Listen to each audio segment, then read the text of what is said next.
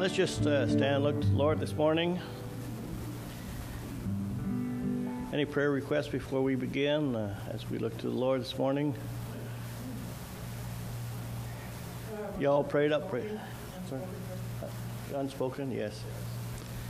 All right, let's all bow. Heavenly Father, as we come before Thee this morning, we thank You, Lord, that we can approach Thee, Lord, through that precious blood of the Lord Jesus Christ.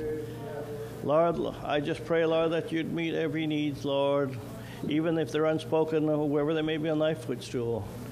Now, Lord, we commit the service in Your hand. In the wonderful name of the Lord Jesus Christ, I pray. Amen and amen. Praise the Lord. You can be seated this morning. I'm going to have Brother Paul come lead us into song service.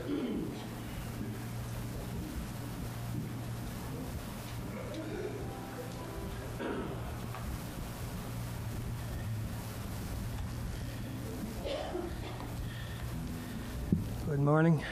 Good to see everyone out this morning.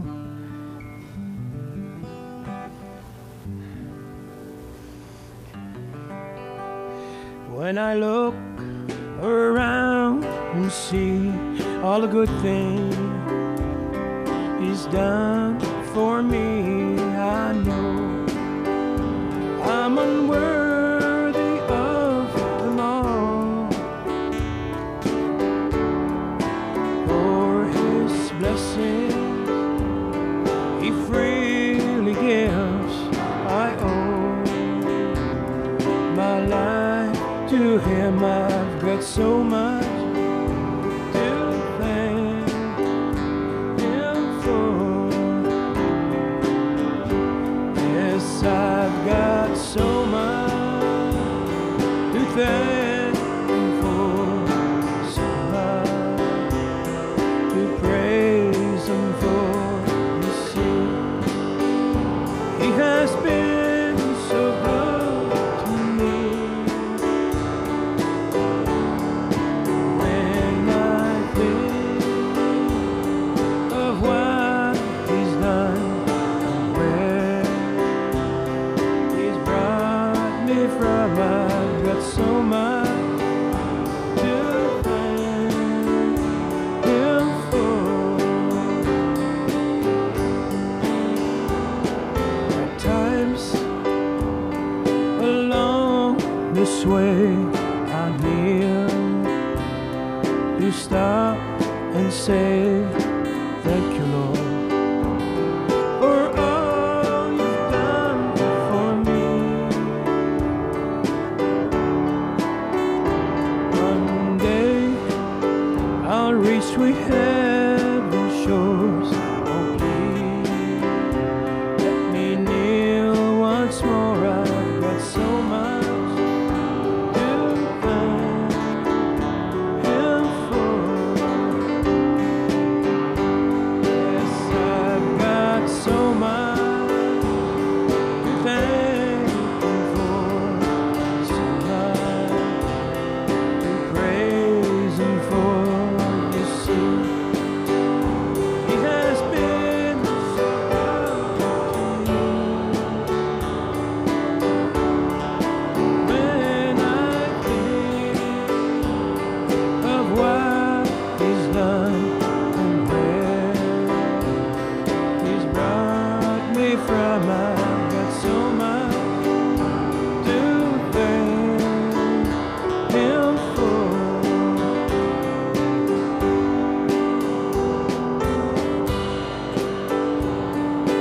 Thank Him for, praise Him for. You see, He has been so good to me. When I think of what He's done, where He's brought me from, I've got so much to thank Him for.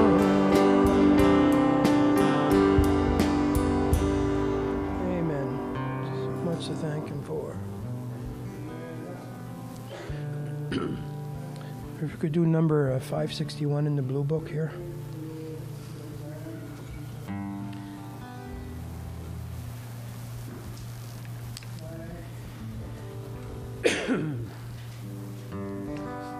Sing.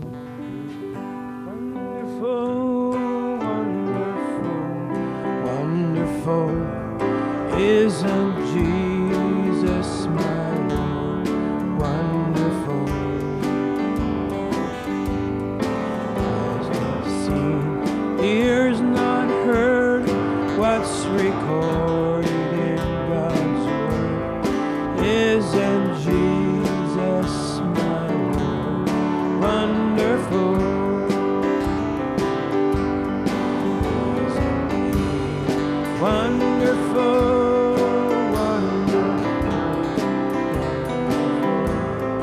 Isn't Jesus my Lord wonderful? Eyes have seen, ears have heard, what's recorded in God's word. Isn't Jesus my Lord wonderful?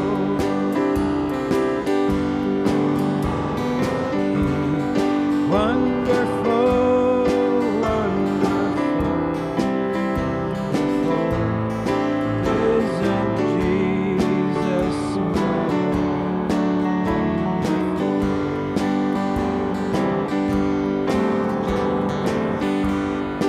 Ears have heard what's recorded in God's word.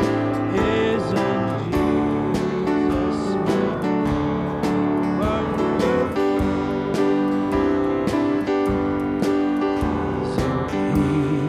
wonderful, wonderful,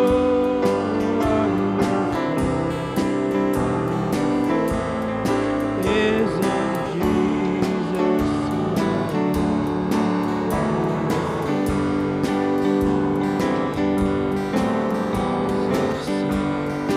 ears have heard what's recorded in God's word. Isn't Jesus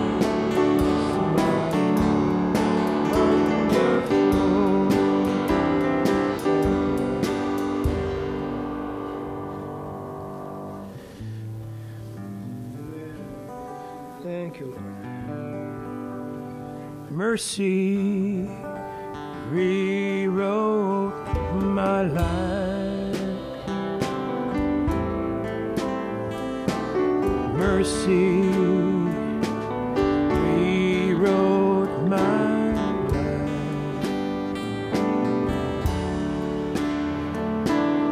I should have fallen, my soul cast down, but mercy rewrote my life.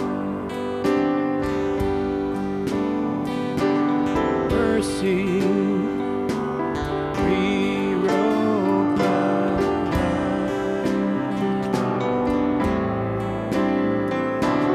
Mercy rewrote my life. I should have fallen, my soul cast down, but mercy rewrote my life.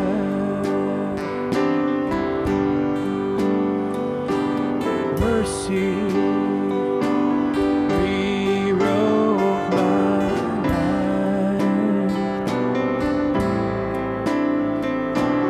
Mercy rewrote my life.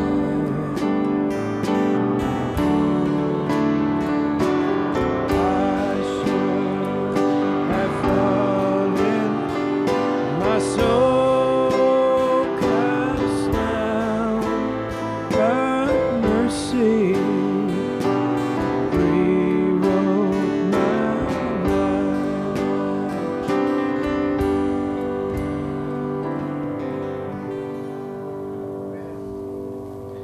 I wonder if we could do 195 in the red book here.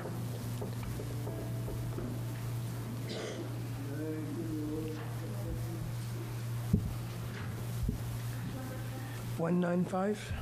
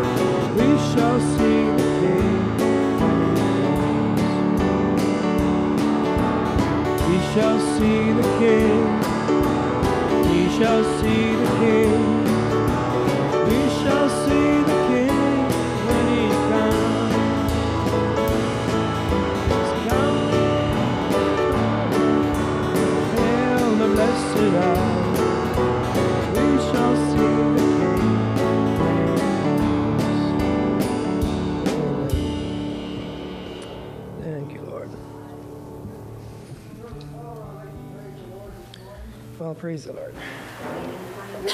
Jesus, wonderful. Look what he's done for me. I just appreciate him so much. My mind always goes back when I was 14. And I laid in the top bunk in the small bedroom with my brother. And I asked God to forgive my sins. And I had no reason for doing that. I had no teaching. I had no understanding. And when I went in 2 or 3 little churches 4 years later, I heard a story.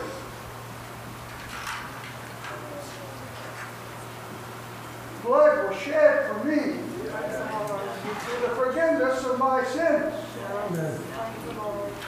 A person called Jesus Christ had come to this earth and had went all the way to the cross, and he shed his blood for me. And I began to call on God,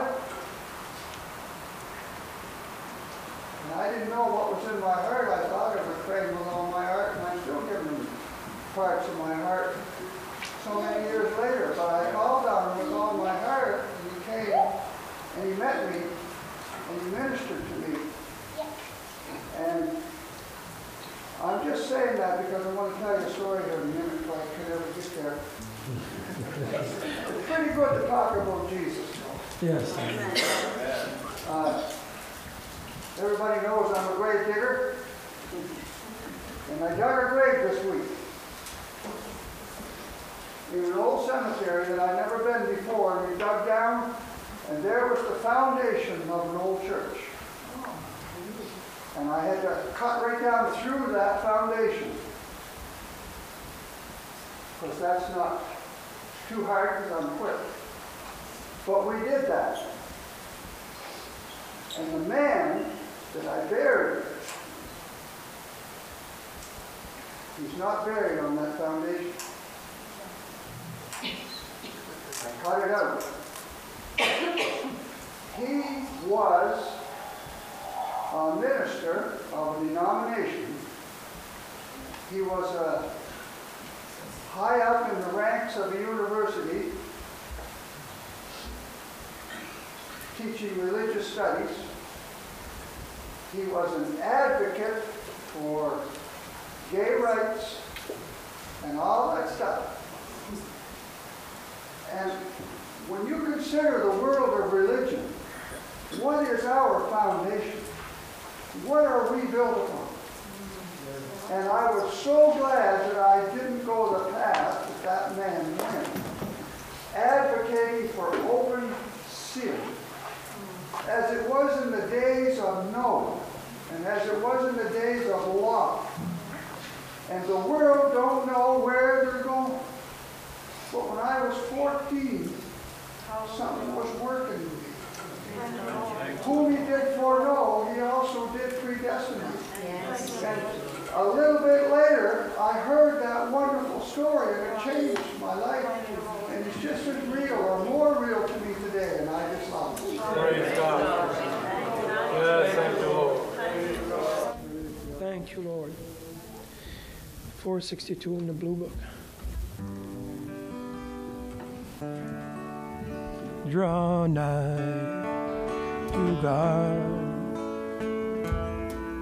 and He'll draw nigh to you. Just read His word, pray till you pray through. Don't be dismayed when trials come to you. Draw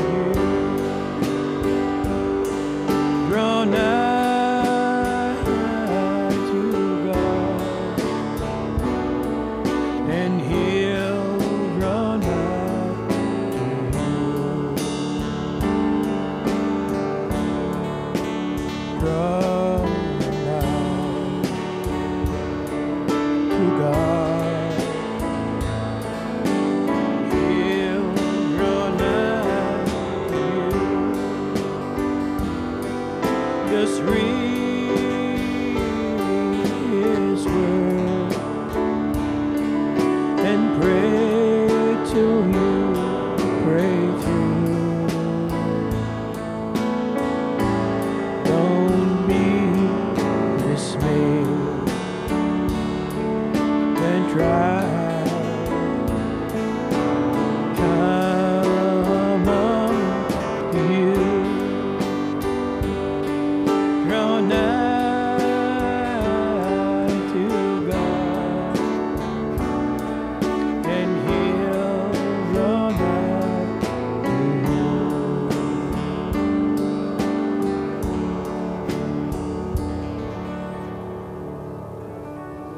Amen.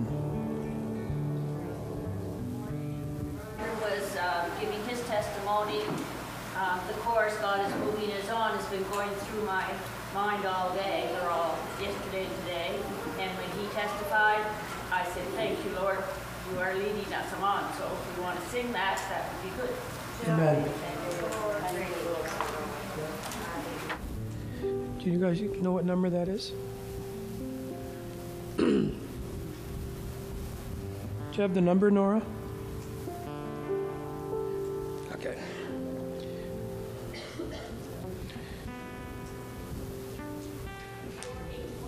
Four, 8, 1.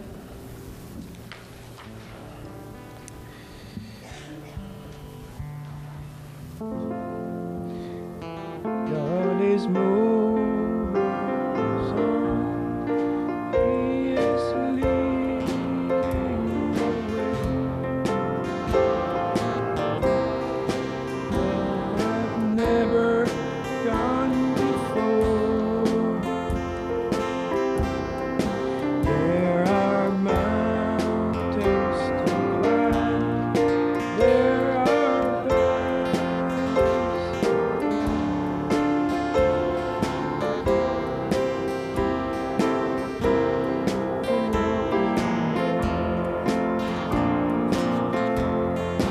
God is moving us on. He is leading the way. I've never gone before.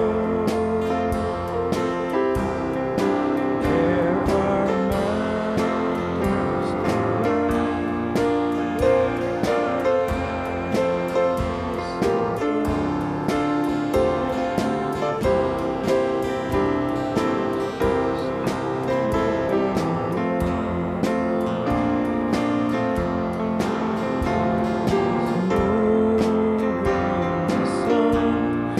He is leading the way. Has never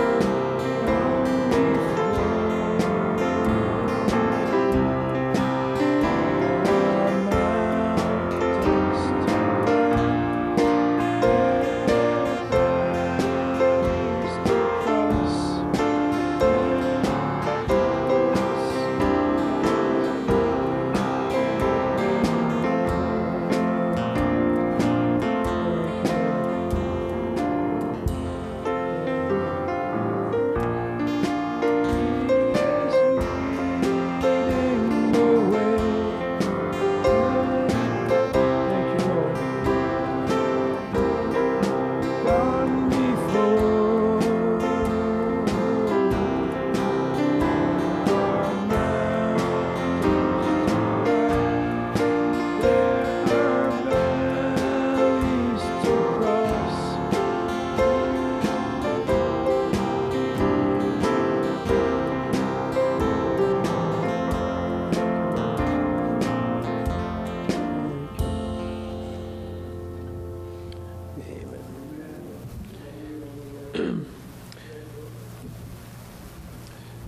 Brother Elijah, do you have a song this morning?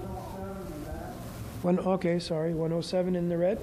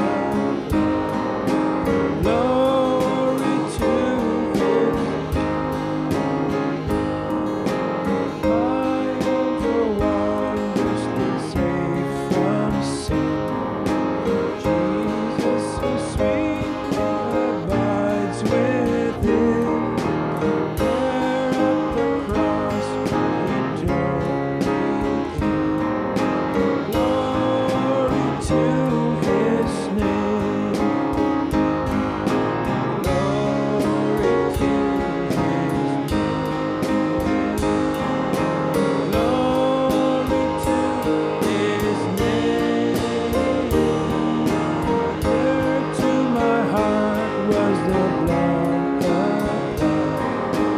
Glory to His name. Oh, precious fountain that saves from sin. I am so glad I've entered in. Where Jesus saves me and keeps me clean. Glory to His name. Glory to His name. Glory to His name. There to my heart was the blood applied. Glory to His name. Come to this fountain so rich and sweet. Cast thy poor soul at the Savior's feet. Plunge into death and leave complete. Glory to His name. Glory to His name. Glory to His name. There to my heart was the blood applied. Glory to His name. Glory to His name. Glory to His name. There to my heart was the blood applied. Glory to His name.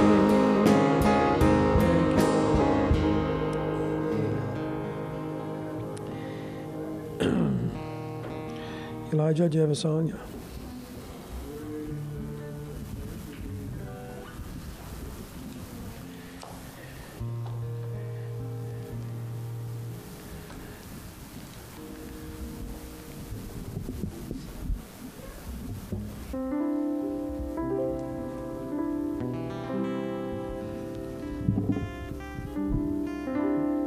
There's a White House on the hillside that overlooks White Sea. Oh, when I'm tossed, it gives a life, oh, that I might see. And the light that shines in darkness now will safely lead me home. If it wasn't for the White House, oh, my ship won't sail no more. Thank God for the White House. Oh, I owe my life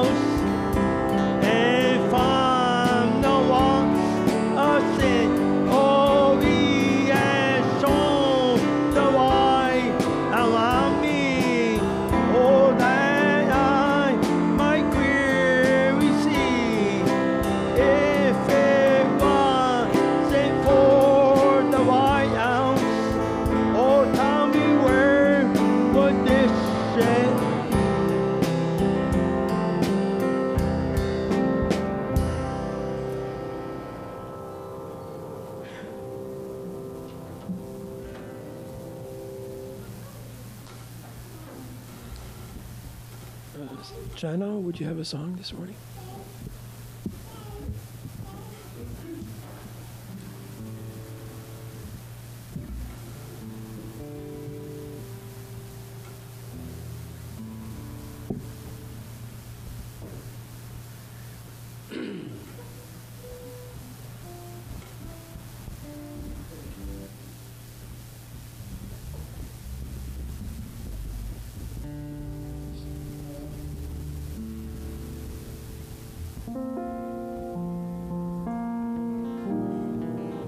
No one knew how alone I was feeling, and the emptiness I tried so hard to hide. Though I laughed and said my life was fine without you, I was covering up the secret tears I had cried.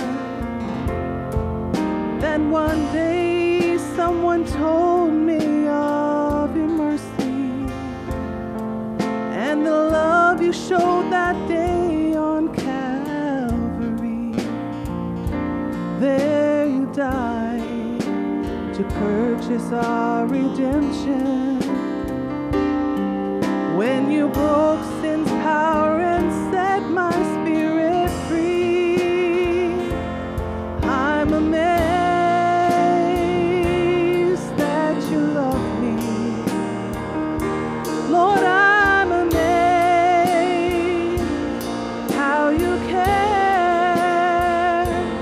Through your precious blood, I found pardon. My sins are washed, they're all washed away. Oh, my sins are washed away. Yes, it's true, there've been days when I failed you. Lord, you know the many times I've gone astray. But I've learned your love is stronger than my weakness, and your ear is open every time I pray. No one else has ever cared for me like you, Lord. Other friends could never be as close. I'm not afraid to face the problems of tomorrow, knowing you are everything I'll ever need. I'm amazed that you love me. Lord, I'm amazed how you care.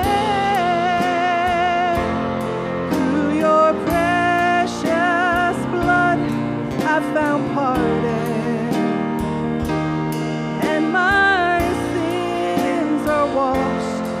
They're all washed away. Oh, my sins are washed away. Yes, it's true, there've been days when I failed you. Lord, you know the many times I've gone astray. But I've learned your love is stronger than my weakness, and your ear is open every time I pray. No one else has ever cared for me like you, Lord.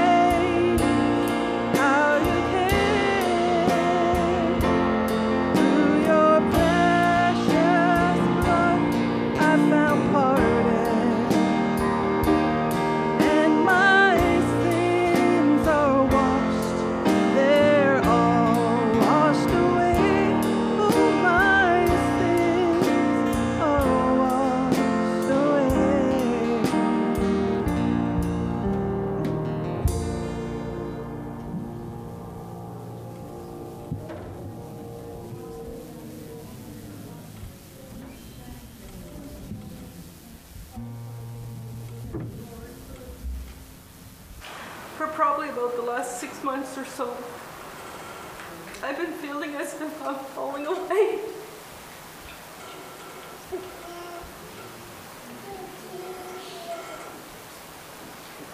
Sorry.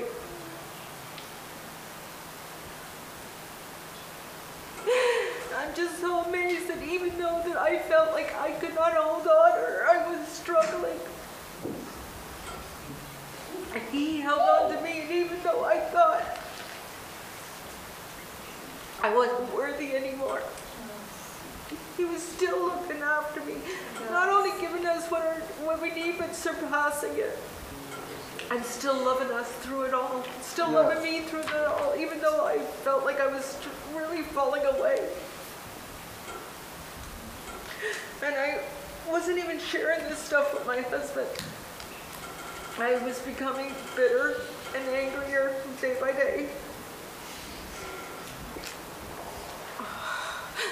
His love is amazing. Yes. And I'm thankful that he saved me a long time ago.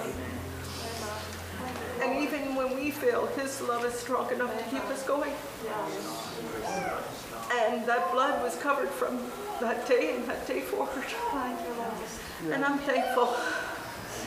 And I just want to praise him. Oh, hallelujah. Oh, thank you, Lord.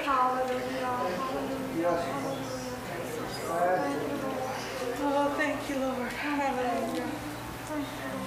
I'd like to praise the Lord this morning too, and I don't know if this is going to come out right, but when Brother Mims came and he told us about going into your prayer closet, well, I always felt I struggled with my prayer life, and I always had to try to pray a lot of words and, you know, really mean it. Like, in my heart, I really wanted to, but when he said then you go in your prayer closet, and after you pray what you have to pray, that you're silent. And I've been doing that, and if you're not doing it, I encourage you to do it. Because I want the Lord to speak to me. And there's days I go there, and I may fall asleep, but there's days I go there, and he speaks to me. And this morning, I wasn't even there very long. And the Lord spoke to me about how we always say that we're not worthy. And myself, I'm not worthy, but I am worthy because of what Jesus done. He shed his blood. And I always felt that whenever I said I wasn't worthy, that gave Satan a way to attack me and say, you're not worthy, and we believe it, you know, and it really brings us down. And I believe we should be joyful. And I'm joyful this morning, and I have such a peace in my soul because of what he's done for me, and he does speak to me. And I want him to speak to me, and I go expecting him to speak to me. And this morning, I believe he spoke to me. And I thought, you know, Lord, I'd like you to speak to me even not just in this quiet time. And I felt led to read in Mark 2, and it's where Jesus is all surrounded by people and everything's going on, and yet the Lord spoke to him. And he heard. And I believe the same thing happens to us. I know it's happened to me, but I like to be in tune. And that's my prayer, that I'm always in tune, that he speaks to me and I hear and I obey. And I know a lot of people, you can tell them the truth and you know, it doesn't matter. I can remember one time, not too long ago, my niece really likes tattoos and I don't like them. I've always told her I didn't like them, but I never told her why I didn't like them. But I told my sister and brother-in-law, her parents, that in Leviticus it says that it's an abomination to God. He hates it. And I'm not saying anything, anybody's got tattoos, people get them and they don't even realize at the time or anything, but like there's a reason why I don't agree with everything, and it's because of God's word, and I believe that I want to be even more that way. And I'm just thankful this morning. I am amazed. That was a beautiful song that Janice sang. It's beautiful words, but it's really beautiful because it's really reality to us. And I'm really thankful this morning. Amen. Seeing all these children this morning really touches my heart. And last week we were discussing about how like this time and age, it's really difficult for young people in their walk of God. And I'm just saying that we should pray for these young ones and keep them in our hearts. Especially that Sophie's pregnant and so is Jana. And just seeing this new family, all their sweet children.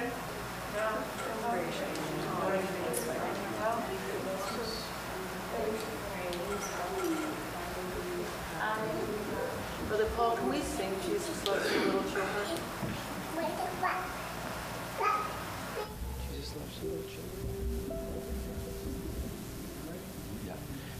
We will in just a second. Okay, I was just going to get Brother York to.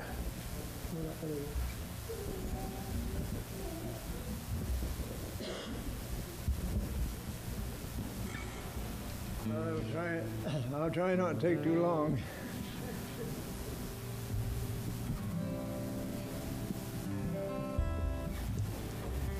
The Lord is so good to us.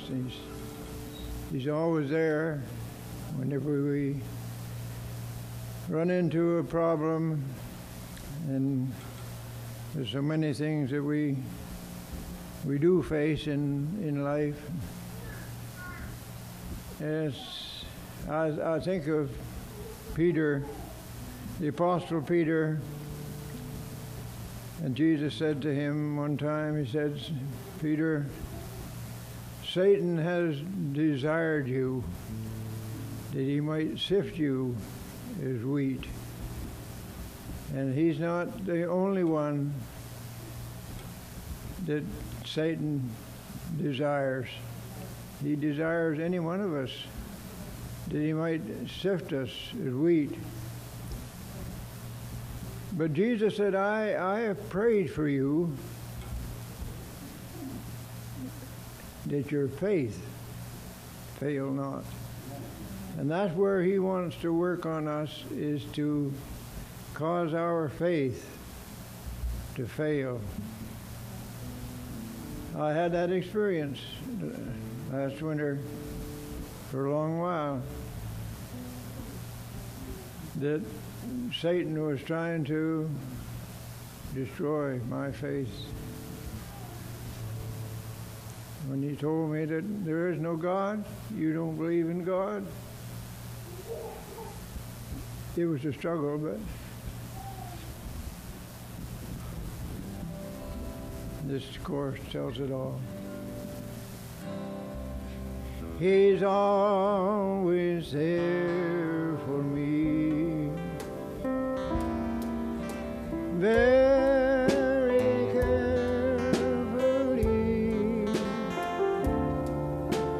watching over me night and day. He's always there for me.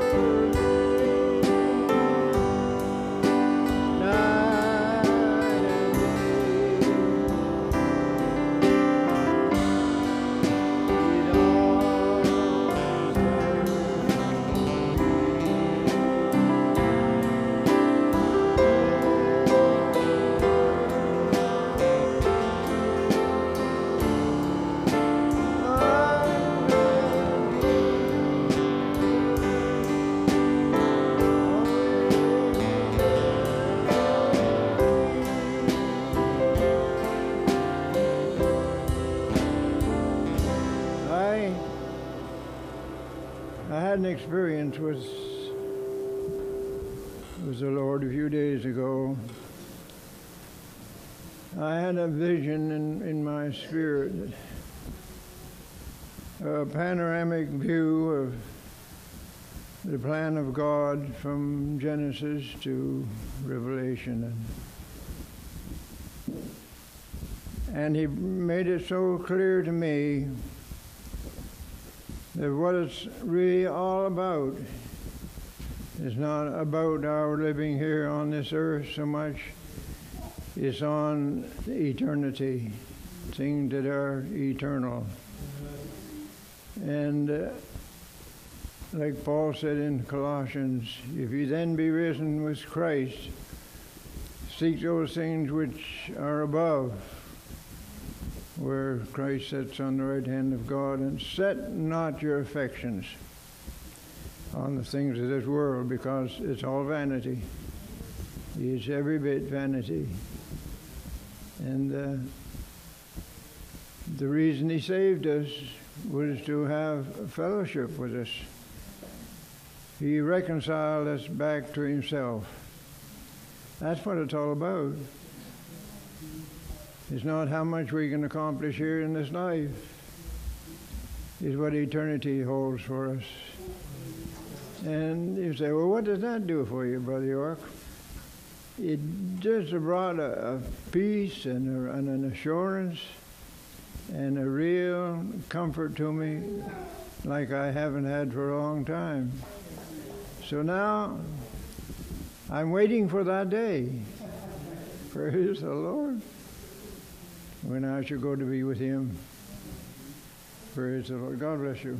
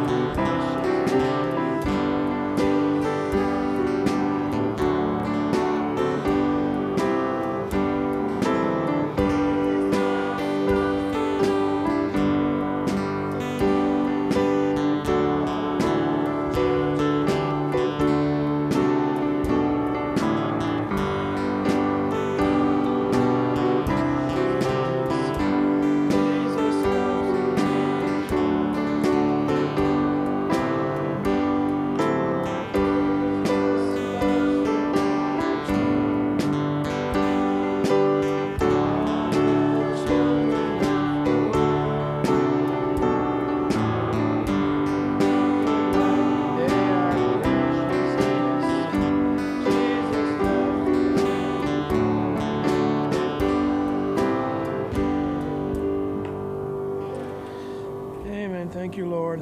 Beautiful Spirit here this morning, and I'm thankful for all the testimonies this morning. The Lord is so good, and with that, we'll change the service to Brother Fred. If you'd all stand for a minute, please.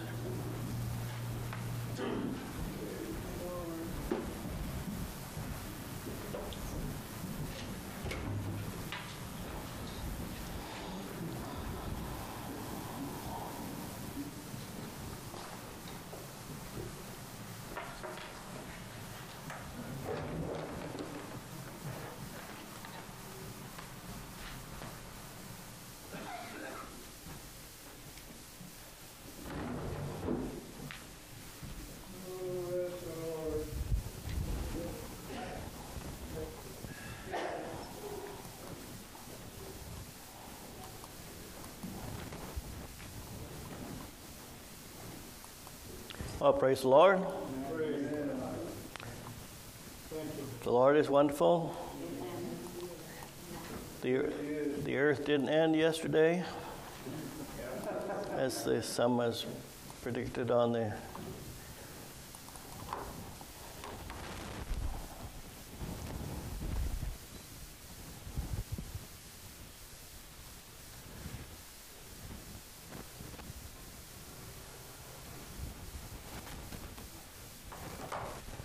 Heavenly Father, as we come to this part of the service, Lord, we're thankful, Lord, that we can be in a country, Lord, that we can, Lord, assemble ourselves together, Lord, in peace.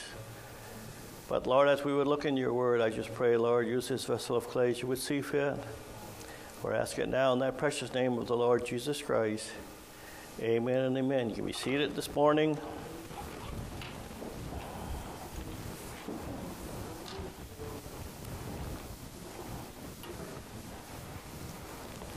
If you got your Bibles with you this morning, I want to turn to Matthew chapter 16.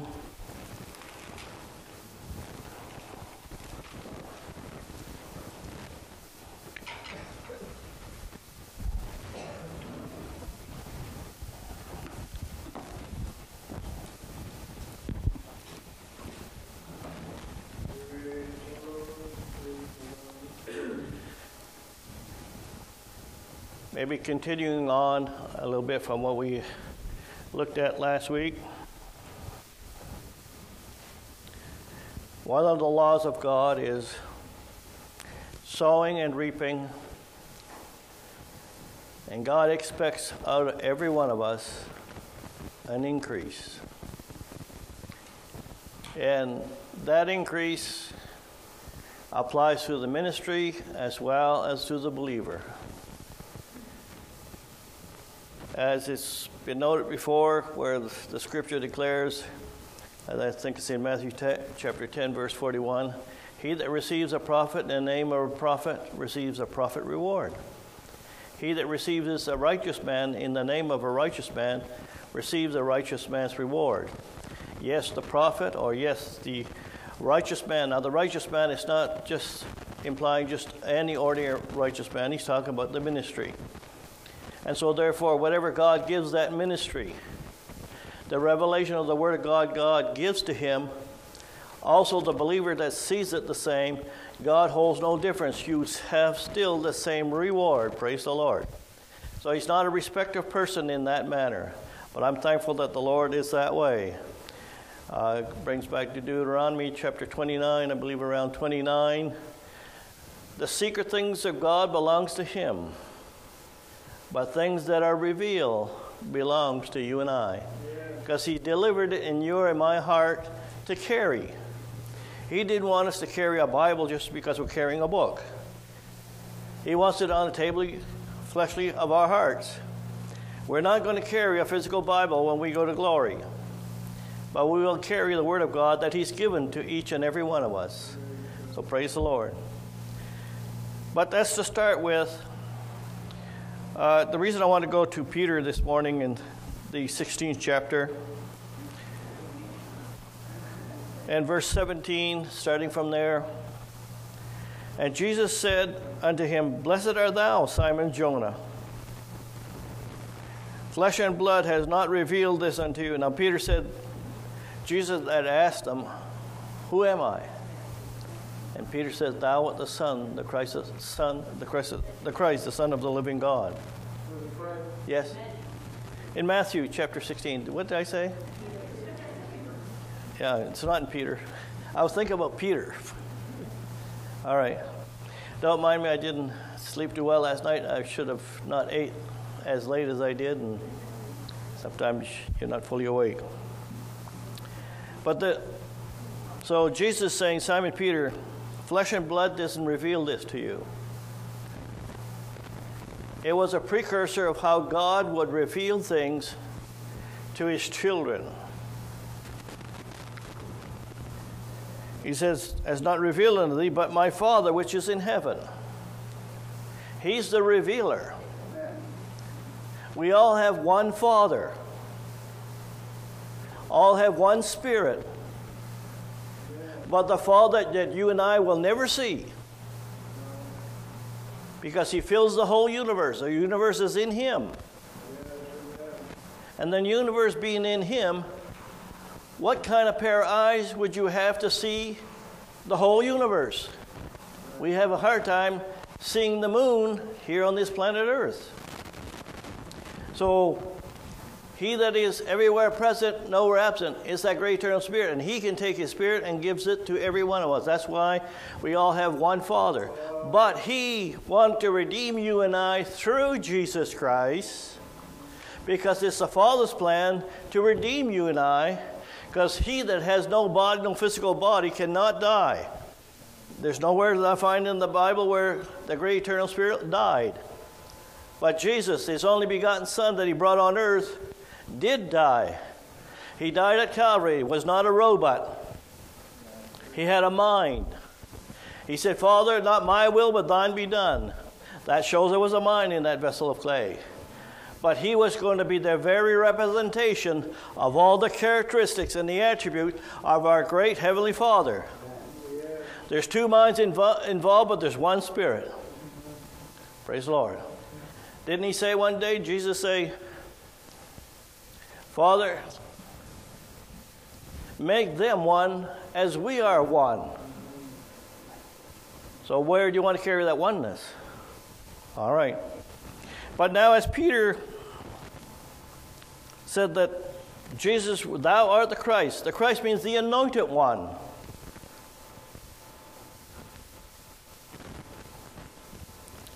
The Son of the living God. If you're a son, you had a beginning. Jesus came on earth 2,000 years ago. Yes, it was in the mind of God before the foundation of the world. So you and I were in the mind of God before the foundation of the world, but you and I didn't exist till the Word of God brought us here into existence in our time. So I'm thankful for the revelation God has opened up. It was lost after the first church age, but God has restored it here back at the end. So now, as he says here, thou art Peter, I will build my church and the gates of hell shall not prevail against it. So what was he going to build it upon? He was going to build it upon divine revelation, not by divine education. Education is fine, but if we ever know anything of the Word of God, it takes the Spirit of God to make it real in our bosom and our heart. It's not an intellectual understanding, it's a reality. To give us an example, I know I've used this before, but if I talk to a person that maybe going to high school or elementary school, and I tell them there's power in that electrical outlet. You touch that, you'll get shocked. He has an intellectual understanding. But the minute he touched that thing, you don't have to tell him a word. It's alive. So is God. He's alive. Yeah. He can be real. No, he won't shock you, so don't get scared that way. But he's real. And he wants to redeem you and I. And as we looked in the parables, there's a growth as walking with the Lord. To begin with, when the Lord picked us up, we were babes in Christ. Sometimes we think, now excuse, I don't mean to fall on teenagers, but you don't know everything when the Lord called you. You think you do, but you don't. The more as we walk with the Lord, the more we understand we don't know very much. So we are babes in Christ, but at least there's a start. There's a draw, there's a pull. There's something somewhere in it sets a hunger for to know the God that created you. He wants to speak to you. Not with visible lips, but sometimes it comes in so real as if someone had spoken to you, and it makes that word alive. I remember before I was saved, there was this brother claiming to be a Christian, and there was a Jehovah's Witness, and they were arguing back and forth. Said, well, who's right? Well, I said, I don't know. I don't even have a Bible. Well, then when I got one of them, the Jehovah's Witness got me a Bible, started reading it. It was like reading the phone book. But when God saved me, it was not like reading the Bible. Was not like reading a phone book. There became a hunger. And he promised that, he said, when you would receive the Holy Spirit, he'll take the things of mine and show to you that's concerning your and my life what we need to do. But he also said he'll show you things to come, not just the past. And that applies even at the end time. Now, the things at the end time are not going to be concerning your basic salvation. God has in His Word, the book of Daniel, things in Isaiah, and especially the book of Revelation, it's all been written. But all has not been revealed. We're not going to the rapture and say, well, Lord, I thought you wanted to reveal everything. He will in its due course and time. And how do we know we're living at the end time? One day before he left his disciples, they wanted to know everything of what's going on. And that's like us Gentiles too. We want to know everything yesterday, not just today. And he more or less burst their bubble. He says, it's not for you to know the time or the seasons concerning those things. He told that to them back here in that first church age.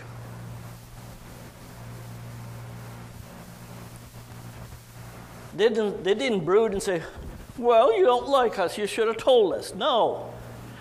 Even if he'd have told them, history and events would have never took place. They couldn't even relate to what he wanted to tell them. How would Peter know what a cruise missile is? How would Peter know that there would be a great empire called the United States of America? It didn't exist back then. So it's not for them to know. But because he said that, and he had spoke to them about things coming to the time of the end, how things would be, but he never expounded the details, but just to let them know and to give a framework that there was things going to be God was going to do at the end times, somewheres. But the time and the season, which means centuries and decades in today's language. Centuries and decades somewheres would become relevant when time and history has progressed far enough that now when he would open this up, it would have a meaning. And we know you just don't things out of the air and then, oh, it means this and it means that, just like they're trying to say what was trying to happen there yesterday, September 23rd. It was the new year for the Jews, but some were saying it was the end of the world and all kind of stuff. They don't know the Scripture because they didn't have the Spirit walking with them in their time and in their season.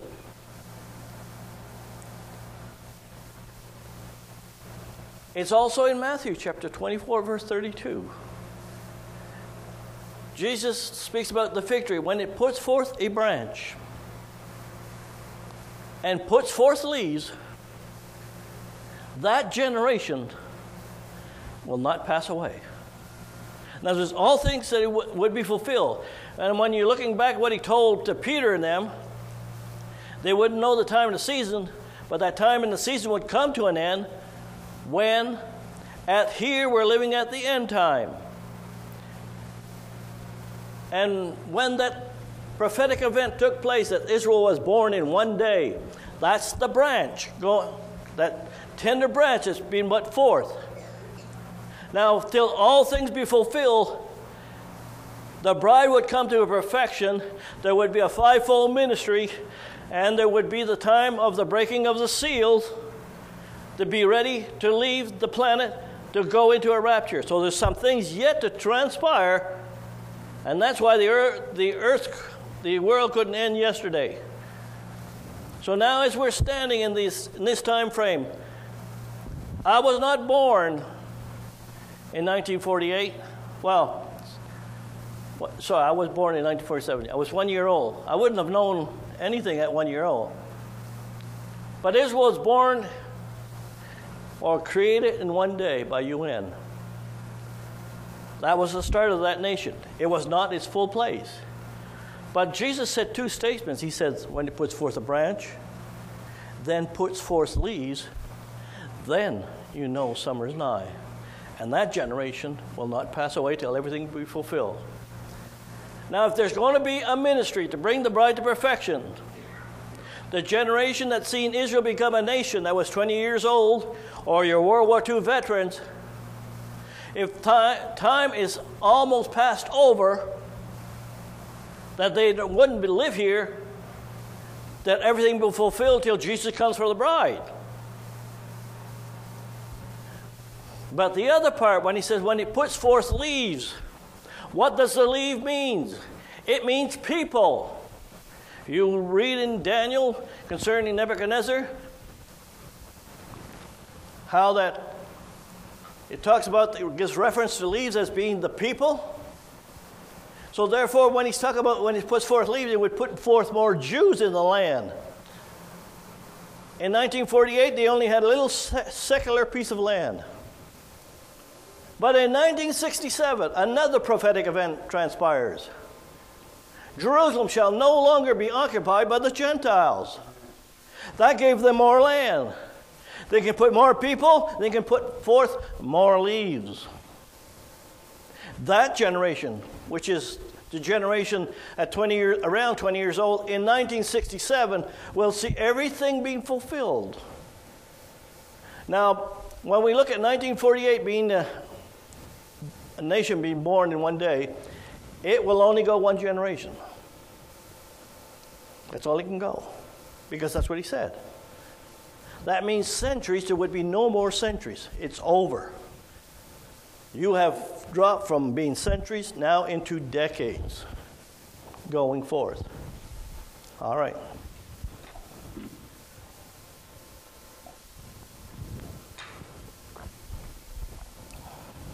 So you and I are living in the Laodicean church age.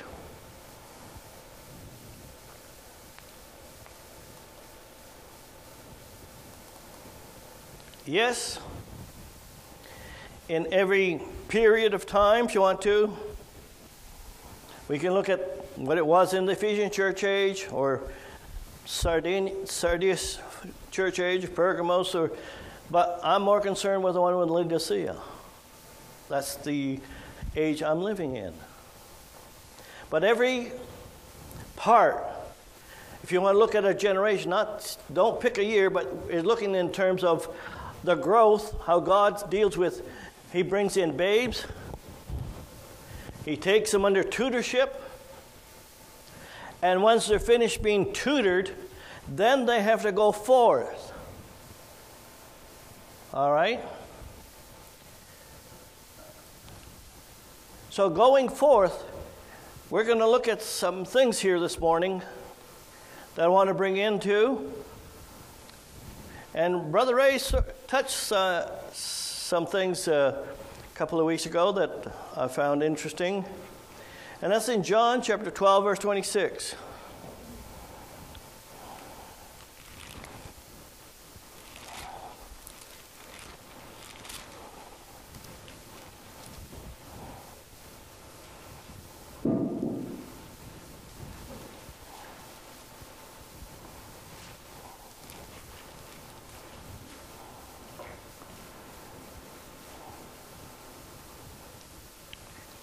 Now, starting at verse 24 or 23, and Jesus answered, says, the hour is come that the Son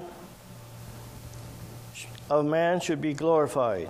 Verily I say unto you, except a corn of wheat falls into the ground, and dieth, it abideth alone. But if it dieth, it brings forth much fruit. It brings forth an increase. And he that loveth his life shall lose it, and he that hateth his life in this world shall keep it unto life eternal. Now, here's the scripture that sort of touched me at that time. If any man serve me, let him follow me. Where I am, there shall be my servants. If any man serve me, him will my Father honor. Now, it says, where I am, there's my servant also. We can look at that from an intellectual point of view. Oh, yes, Jesus died across Calvary. We're all going to be with Jesus one day. That's not what he's pointing to. Not that side of things.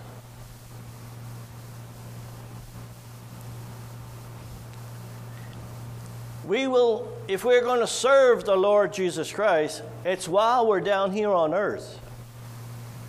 In glory, we're going to rule and reign with him. We're his bride, his wife. But while down on here, we serve the Lord Jesus Christ. We follow the Lord. And how do you follow the Lord? Well, okay, I've read how I should be born again. I've come through that, and I know that certain things I should clean out of my life and so forth, and that's how I'm following Jesus. Yes, that is part of it, but very minute part of it. It isn't a very important part. But to follow Jesus is not following him necessarily in a time frame per se. It's to follow Jesus as the Father gives him revelation and understanding. So therefore now throughout the grace age, yes, to follow Jesus is to follow Jesus for your day and your time. Look in the week of Daniel. The 144,000, it says they follow the Lamb. He's not on earth. How do they follow him? They follow him in the revelation they give them in that day when they move into that week of Daniel. The 144,000 does. But here, let's take it in this age that we're living now. How do we follow Jesus? He says, where I am, there you may be also. So he's not looking at a physical spot, but he's looking at a point of revelation that he has come to. Now, I know the denomination says, well, Jesus is God. He knows everything. Excuse me. But Jesus said, of that day, of that hour, no man knoweth, not even the Son. And didn't he, when he walked on earth, whatever the Father showeth me, that he speaks in the time, because God had reserved in the great eternal Spirit, has reserved in his bosom the things when it's to be revealed. Otherwise, Jesus would know when that seventh seal is going to be broke. But he don't. His own word says so. So Jesus, as is in glory, as God is now dealing with the church ages.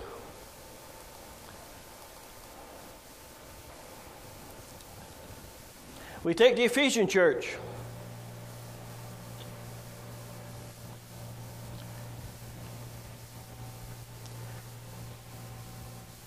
Jesus came and delivered the the message how to be for our salvation, and how he came and died for your and my sins.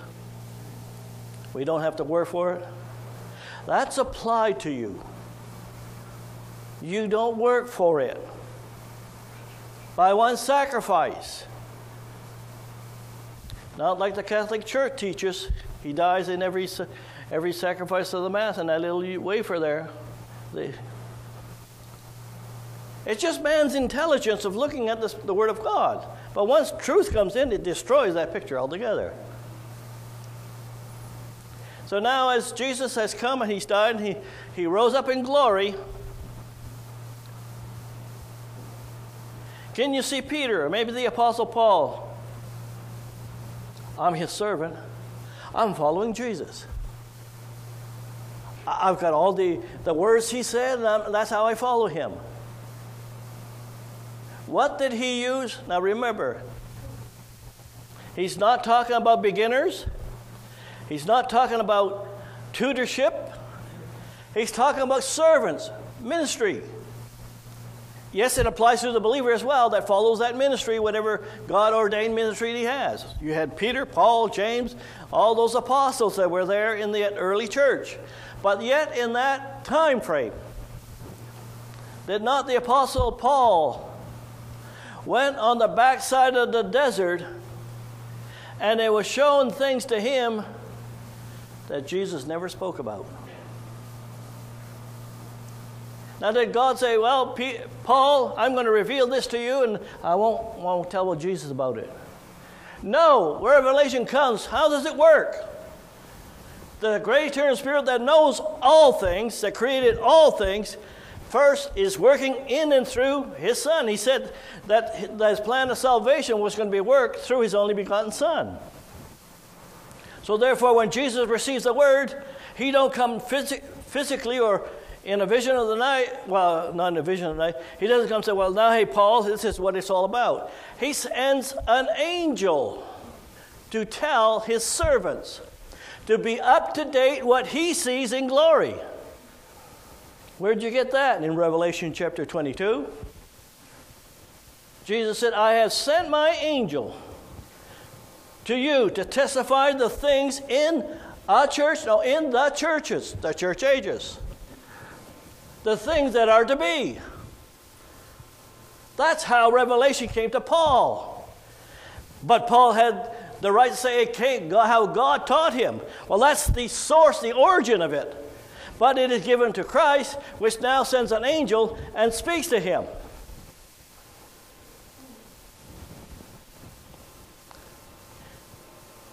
Peter, the epistles of Peter, when we arrive around 90 A.D., that old apostle was on the Isle of Patmos.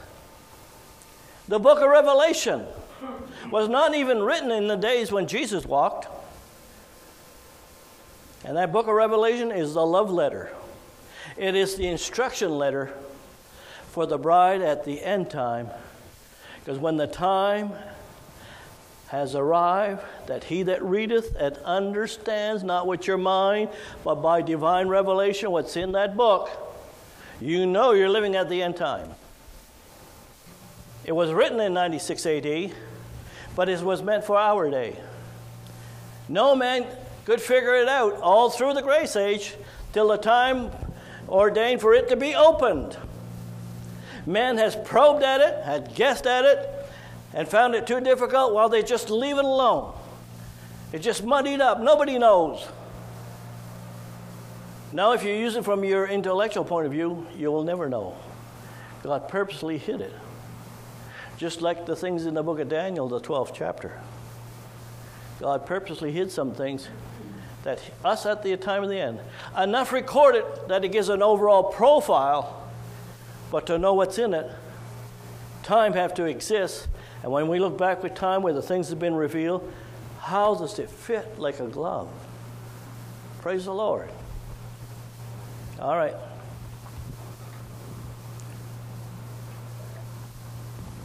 So where I am, there is my servants also. So wherever you can look at that all through this grace age, wherever the point is at, where Jesus is in a revelatory understanding, he brings his servants up to date to the same revelation where he's at that time. Well, all right, we're going to go on.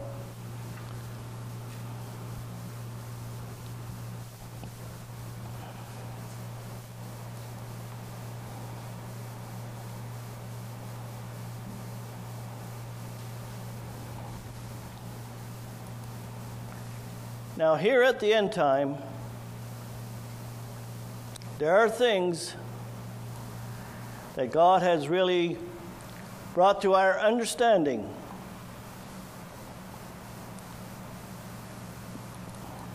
Yeah, here. Again, like I mentioned earlier, that fig tree became a nation in 1948. By the time you reach 1967, she got more land. Israel now fulfills the word that it shall put forth leaves. Yes, to the preachers that was in that generation of 1948, they had every right to say, because that's all they knew. God, Revelation keeps opening, but it is continuing in the same revelatory path. He opens it up as he goes along. And they were believing that 1948 would be the generation. But now we know that there won't be any of that generation to minister, because we know that we have but maybe 10, 20 years left. If that. We don't know. We don't know the day, the hour. But Jesus didn't say we would not know the season when it would arrive. In Matthew chapter 24, and I want to go there this morning, Matthew chapter 24.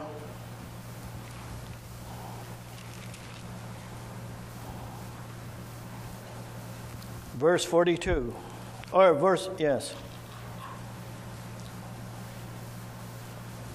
Jesus had finished talking about the end of the end time when he would come again. Because prior to that, he was talking about the rapture. One shall be sleeping, one shall be taken. The other one, two working in the field, one shall be taken, one left. All that's the reason he made those two statements, to show that the rapture is universal, not in one physical spot. Because at night, there's some sleeping in the bed. While they sleep in Japan and we're in the daytime, you're working in the field. So it's a universal picture. But then he comes down to verse 42. He says, watch, therefore. Now, what's he talking about watching for? The principal doctrines of Jesus Christ? The believers should have that. The doctrines of the apostles? They should have that. Because God has restored those doctrines of the apostles. They were all scattered among the different religions. And then God used a prophet that came on the scene that took all those doctrines of the apostle and put them back in its place. Not in a church, forming a church system, but brought back those revelations back in the book where they belong. But when he's saying watch here, is he talking about watching those things? He's talking about watching his coming. Why? Why do I need to know things about his coming? Because in the things concerning his coming, it's going to be involved with some things that bride needs to hear. She's going to need to hear what's in that book of Revelation. Because the time would have arrived that he that reads it starts to understand, not because of intelligence, because God reveals what's in that book. Not all at once, but in that generation, God now starts to open up the things in that book of Revelation. You'll find that in Revelation chapter 1, verse 1 and 2. And, well, maybe I should read that, just to show that Jesus, where he got it from, where did Jesus get that knowledge?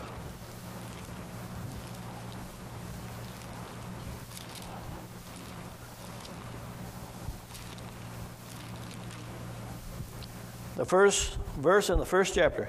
The revelation of Jesus Christ, which God gave to him, to Jesus.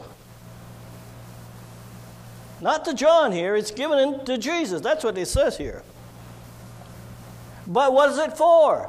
To show his servants, not way back in the early church, But his servants here at the end time, not one servant or two servants. Servant is plural. But whatever God reveals, well, they will all see the same things. Because there's only one faith, one Lord, one baptism. Right. And the servants which must certainly come to pass. So he's going to, the thing that the great eternal Spirit gave Jesus Christ, God gave him, he's going now to show it to his servants, which must shortly come to pass. Not in thousands of years, in that last generation. Now, a generation of God is short. Because remember, 1,000 years with the Lord is as one day. And he signified it. How? In other words, how did he do it to bring it to his servants? He did it by his angel that was sent to John. It was an angel that introduced Jesus' first coming, and there will be an angel that introduces Jesus' second coming. It was not an ordinary angel that introduced Jesus' first coming. It was the archangel Gabriel. And that's a pretty high order of the angelic family. He only comes when something is important and dynamic. And the time when God was now to start to open up this book of Revelation, that angelic being would come. Not people would see it, but it would be influential to open things to his servants.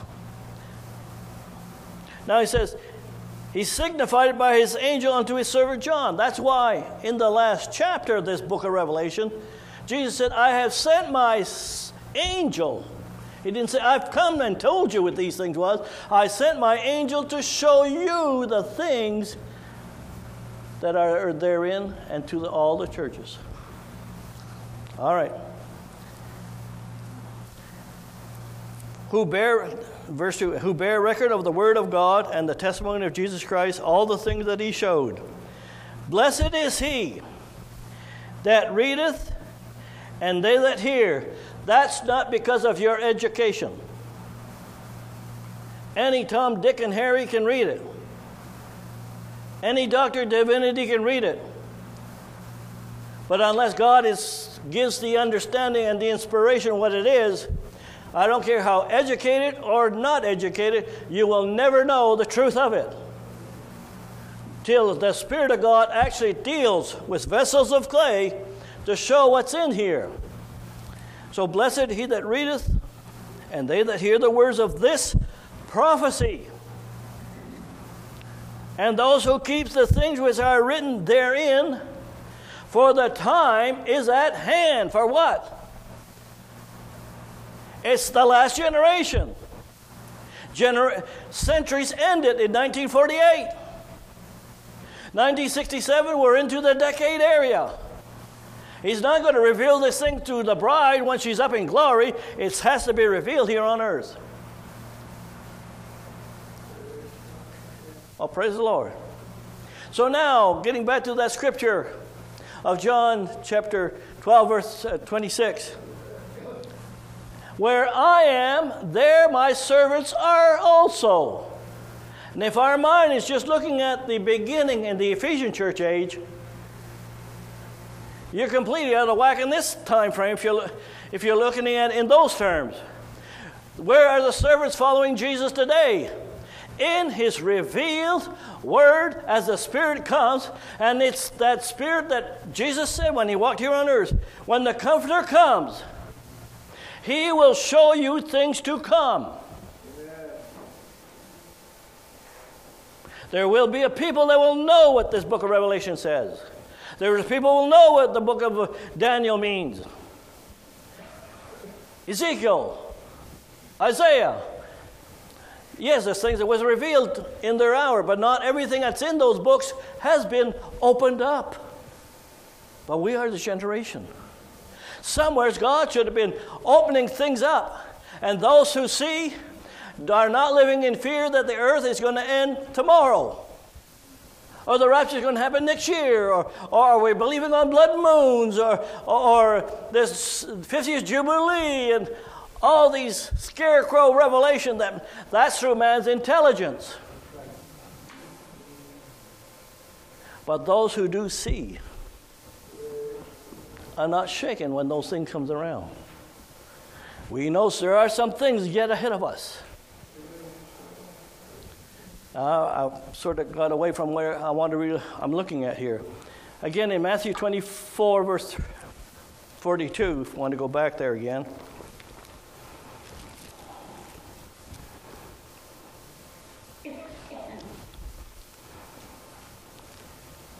Now, Jesus says something interesting when he walked on earth here.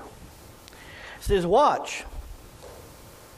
Remember, he's talking about watching his coming, because that's what he's been talking about in the previous verses. Watch, therefore, for you know not what hour your Lord does come. Well, that's, someone can say, well, that's a general statement. Yes, that's fine. But watch what he says next. But know if the good man of the house had known in what watch. That implies more than one watch, doesn't it? The thief would have, that the thief would come, he would have watched and would not have suffered his house to be broken in, because he would have known the time frame that he's in. Now, why did Jesus say, in what watch? You find it in Luke chapter 12 now, if you want to turn there. There's a time and a season for things to come to the forefront. It would have been no use to tell the early church saying, well, hey, there's more than one watch.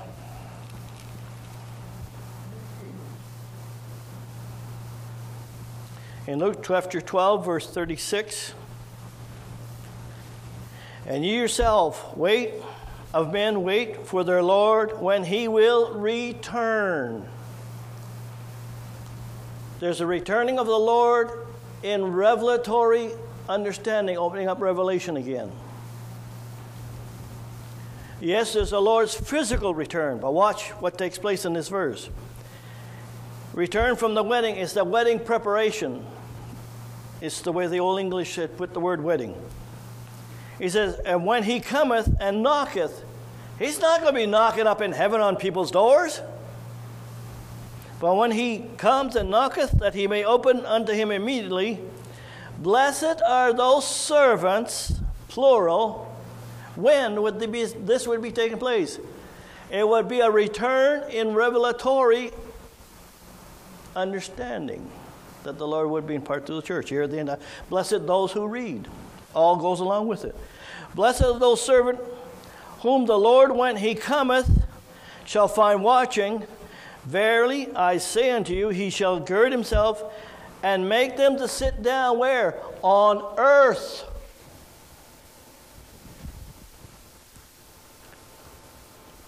Sit down to meat and shall come and serve them. We're not going to up in glory and says, well, let's all go down so I can fulfill this scripture that I can feed meat when you're down there. There are scriptures that showing concerning the Lord returning is found in 1 Thessalonians chapter 4. The Lord shall descend with heaven with a shout. All right, when I was in the Catholic Church, they felt that the Lord be coming. There's a great big shout and he's coming. He's there. Has nothing to do with that. The coming of the Lord has to do with a shout, which is a message. The voice of the archangel. Number 2, then the trump of God. That would be done in stages at the last generation, the time we're living in. And the best way sometime to understand it, if you haven't come across these scriptures, is this way here. If the Queen of England was coming to Canada, she sends a message, she's coming. Is she here itself yet? No. Then finally she does land, or in the proximity of coming. Then they have a procession with all the cars that you know the voice is there saying, hey, she's here. Right? And then finally you get to see her. Well, 1 Thessalonians chapter 4, verse 16 is the same way. The Lord is coming with a shout. Now there's divine revelation. Then there will be that voice of that archangel. the trump, then he's going to be here to sound it, because when the sound of that trump, the dead in Christ shall rise first, and we alive will be changed in a twinkling of an eye, and we'll meet him in the Lord in the air. So praise the Lord. All right, I just thrown that in to fill it in. Now, when he said in Matthew 24, watch what, he says, in what watch he would come. Well, here he talks about, in Luke, he talks about he's going to come and feed servants down here. That was not in the first age. That was not during the other church ages. It's here at the end time. And to open immediately because time is short. And in verse 38 it says, and if he shall come in the second watch. Well, Jesus, what are you talking about those things? There's only one watch when you're coming. No. He said, if I come in the second watch, or in the third watch,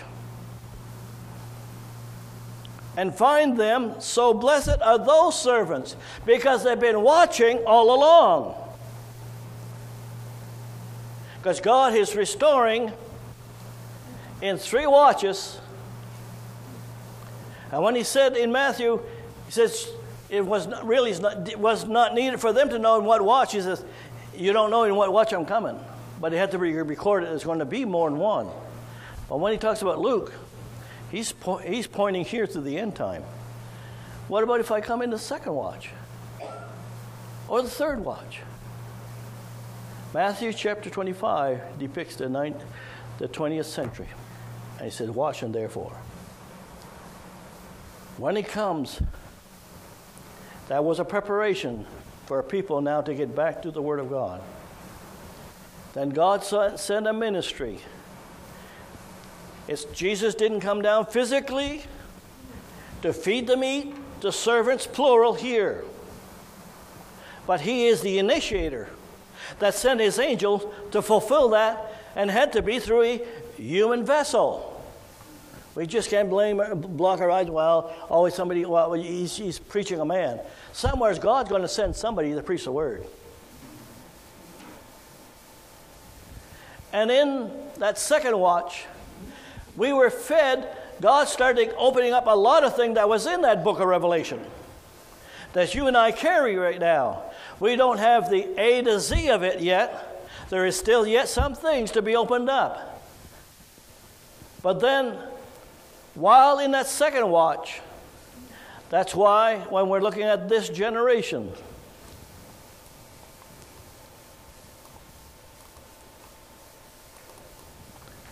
while we're being taught by Jesus, he was feeding the servants to be what? Why is he feeding servants? Well, it's nice that somebody's fed. Praise the Lord. You know. No. He's feeding them for them to be used for a work. And he has to restore the original fivefold ministry, not the men that were there, but the 5 type of ministries back at the end, because Ephesians chapter 4 says that he will bring forth apostle, prophet, evangelists, pastors, and teachers for the perfecting of the church, the edifying and the lifting of that ministry, till we all come into the knowledge of the Son of God, unto a perfect man that can be ready for a rapture. So therefore, that's why we are living now, time-wise, in that third watch. I find the same one here again. Here. So we are in the third watch. It's been a while since 1948, hasn't it? Since 1967. We've gone under tutorship. No, we didn't have to go to a school of divinity.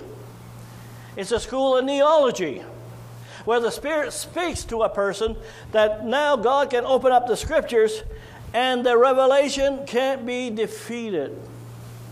It's not just something that, oh, wow, for a while, and then all of a sudden time goes on and it proves it false. Hal Lindsey, the late great planet Earth, the 4-horse rider of Billy Graham. You don't hear that much more anymore. They didn't see their day. Now, I'm not disrespecting like what God had did for them for the hour, but had they been walking with the Lord, the revelation would have been steady and they would be seeing what was coming up the road. This bride has her eyes wide open. She is going to know how close we are getting to the time that seventh seal is going to be broke. And when that ministry has gone forth, they're going to lift up the voice. And what voice are they going to be lifting up?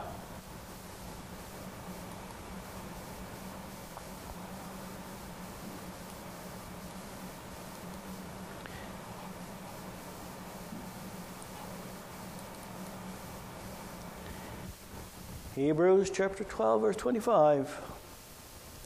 See that you refuse not him that speaketh from heaven, if those that refuse him that spoke on earth, and their judgment, what happened to them, how much more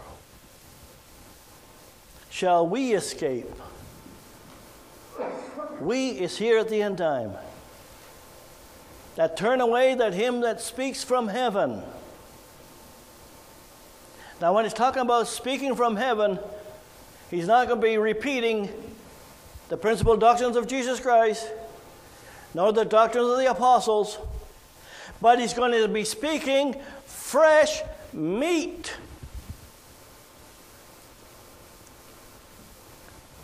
Well, praise the Lord.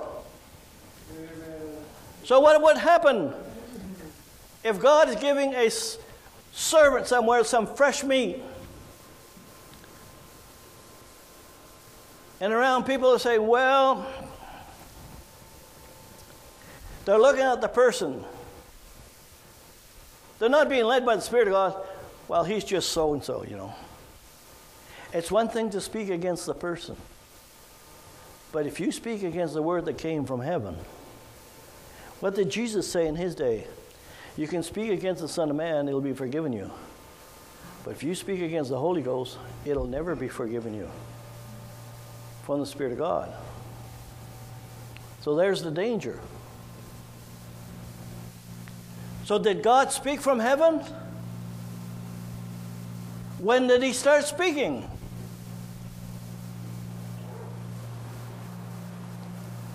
In 1963, God used a vessel of clay to open up 6 seals that still stands true today, that can't be destroyed or defeated.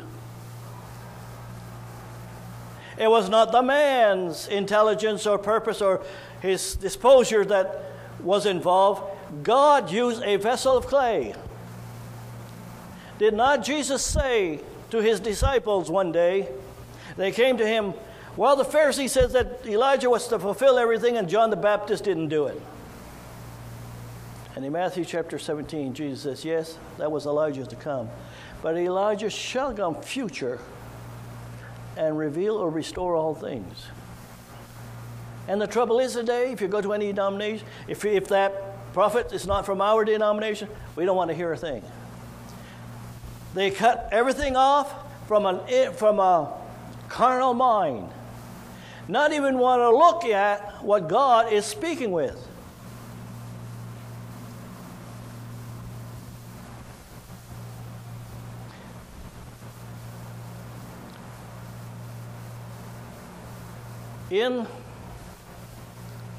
So it would behoove us before we, excuse the expression, mouth off and say, that's false.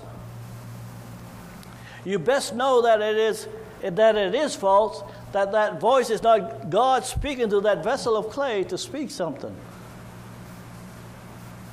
It's best to, yes, maybe to put it on the shelf if you don't know. But to say that's of the devil, that's what those scribes and those Pharisees did to Jesus in their day. What was their outcome? Why couldn't they see it? They were educated like the educated theologian of today.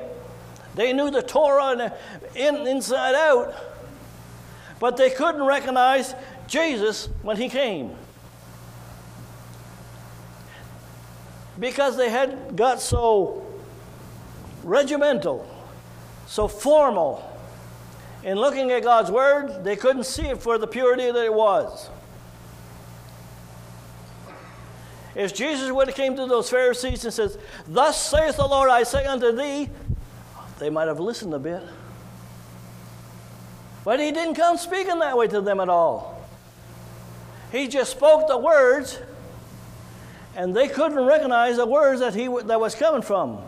So he said, "The words that I speak, they're not mine, they're my Father's." What part don't you understand? I mean, he didn't say that, but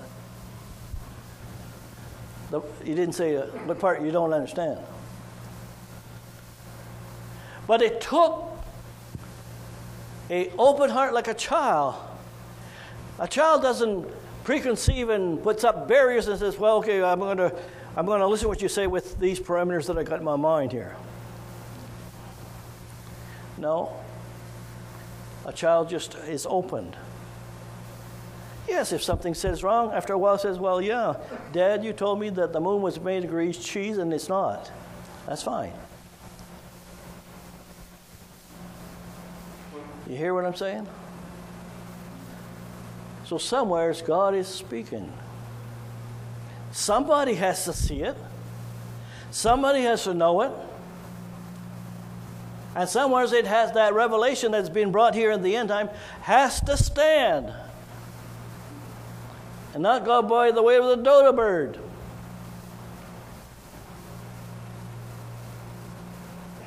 Not go by the way of the blood moons.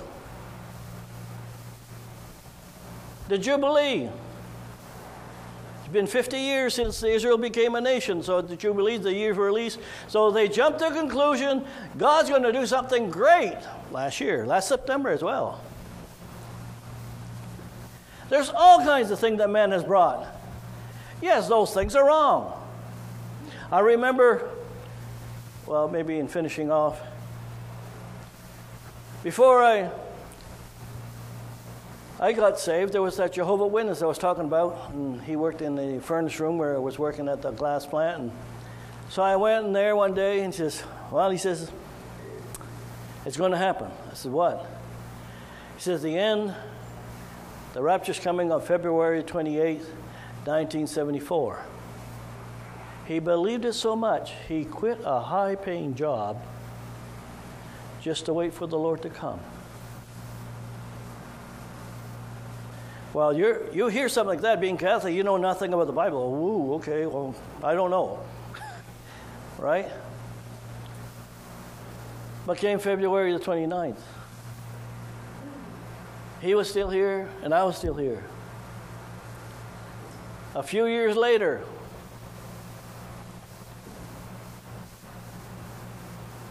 he had not abandoned that religion that told him that false revelation.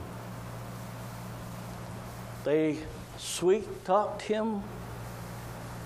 Well, it's not really what we meant, and whether that's how they do to cover themselves when they say things that they promote prophecies that don't come to pass. It should be an indicator that's false. I must start waking myself and getting a hold of the horns of the altar and looking, God, what is the truth? But no. And as a person stays in that area where there was false, after a while, darkness sets in. You get accustomed to the darkness. And then we're just continuing on. I'm glad that God one day got a hold. Not through intellect, but His Spirit made this word alive, real. Praise God. Yes, we're looking for that seventh seal to be broke.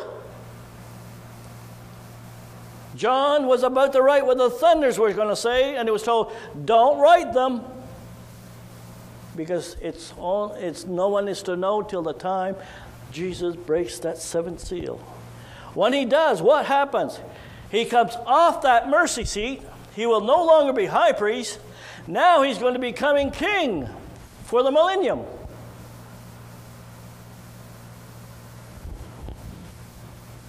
That means everyone's lost. That means no one will be added to the bride element. No more added to the white robes or foolish virgin element. Because he's off the mercy seat pleading for humanity.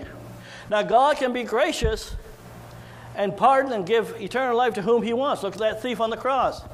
Did he say, well, I believe in Jesus Christ and your blood and everything and so forth? No. Jesus, because he recognized that he was a righteous man, you will be this day with me in paradise. So therefore, God is sovereign in that manner.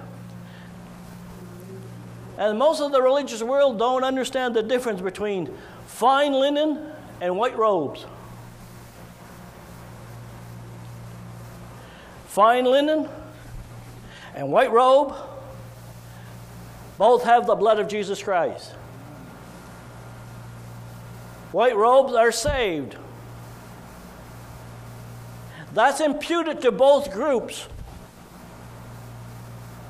But the fine linen, my Bible tells me, you have to put it on. And what do we put on? Go to a shopping mall somewhere to get a nice fine linen dress? No. You put on the revelation of God that he has for the hour that dresses you. While those in white robes, all they want is, I love Jesus and I'm saved and that's fine. That's all they want to know. That's all they're capable of knowing. Because God knows their makeup. But the bride's going to be hungry. They're like little eaglets. I don't know about you, but I remember being in that Catholic church. Yeah. Every 4 years it'd be the same sermon. The same revelation they preached for thousands of years. Nothing changed. It dries up, and spiritually it's dead. What gives life is fresh, divine meat. If a move of God don't move with God in the next stage that God is moving into, they too will start to wean away in time and spiritual death kicks in. Take it loose at Martin Luther. He was on fire for God. Sure, he didn't believe a whole lot of things that we know today, or even what the apostles had. But God gave him the just shall live by faith. And the followers that followed him, oh yes, we believe the just shall live by faith. But they didn't believe Wesley that you must live a sanctified life. And so now it's just a cold denomination. But we have the Word of God. We use the Word of God. Yes, from an intellectual point of view. But he's looking who is following him with this in the Spirit. And if he's using whatever, whether it's a church, whether it's servants, he expects an increase. He gave talents, 5 talents to one, he expected 5 more. Do you know who knows that laws of increase real well? Your government. They can keep increasing your taxes. They understand that part well. All right? I just thought I'd throw that in there. But they don't believe in God necessarily. All right. Maybe I've said enough for this morning. There was other things that I want to touch, but I'll touch another time.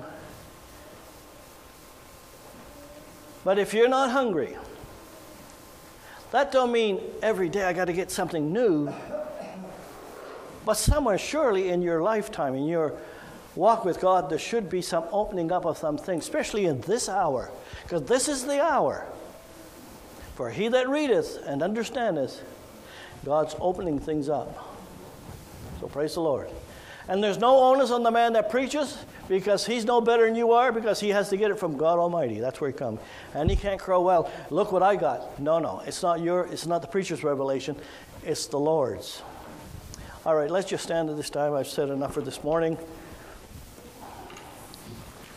Heavenly Father, as we look unto Thee, Lord, I just pray, use the words that were spoken as You would see fit. Lord, You're the one that gives the increase. You're the one that leads. You're the one that supplies, Lord. the food in due season. I thank you, Lord, now in Christ Jesus' name I pray. You can be seated. Have a musician to come. Someone still has a need, and you're welcome to come out to get prayed for. Praise the Lord. You can be seated.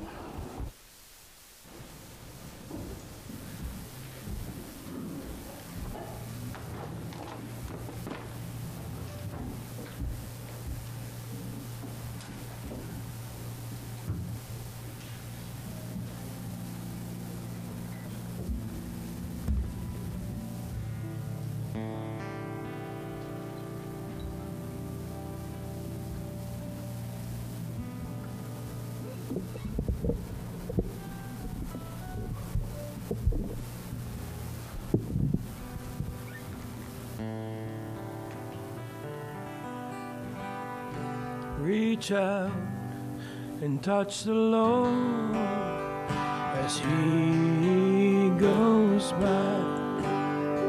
You'll find He's not too busy to hear your heart's cry.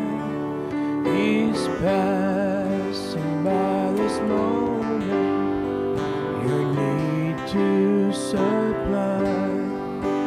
Reach out and touch the Lord as He goes by.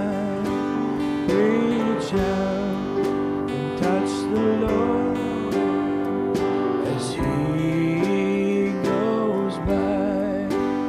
You'll find He's not too busy to hear your heart's cry. He's passing by this moment, your need to supply. Reach out and touch the Lord as He goes by. Reach out and touch the Lord as He goes by. You'll find He's not too busy to hear your heart's cry. He's passing by this moment, your need to supply. Reach out and touch the Lord as He goes by. Reach out and touch the Lord as He goes by. You'll find He's not too busy to hear your heart's cry. He's passing by this moment, you need to supply. Reach out and touch the Lord as He goes by. And when He sees me, He sees the blood of the Lamb. He sees me as worthy and not as I am. He views me in garments as white as the snow. For the Lamb of God is worthy, and He washed me, this I know. And when He sees me, He sees the blood of the Lamb. He sees me as worthy, not as I am. He views me in garments as white as the snow.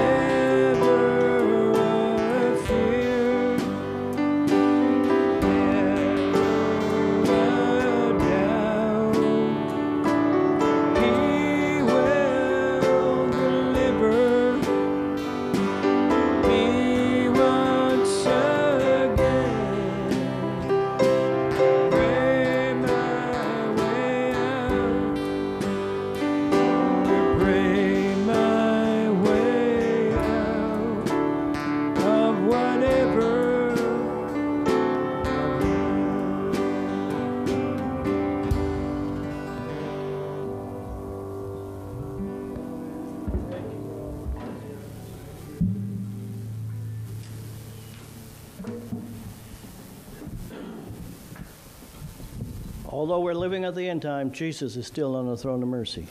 He's not left it yet. And I'm thankful, praise the Lord. He's given an opportunity.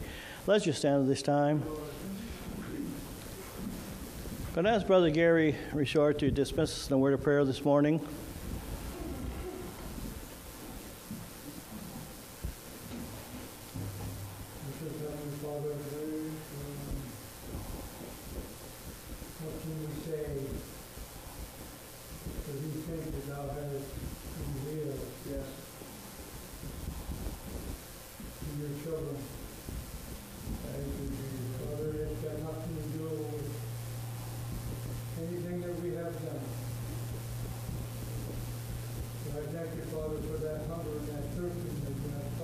Yes, Lord. We